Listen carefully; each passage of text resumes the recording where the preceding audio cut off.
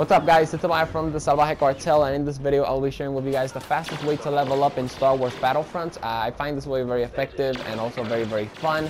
The only reason why I'm not level 20 yet or something like that, because I have been playing other game modes, you know, mainly just to try out all the game modes. I have been testing a couple of loadouts, you know, to make YouTube videos on. So yeah, that's the only reason why I'm not level 20. But actually, I think I'm level 14 right now. And trust me, when you guys get to the level 10s, it does take a little bit more to level up. But anyways, let me get to the point. Why should you guys play hero versus villains to level up quickly, and why do you level up quickly in this game mode?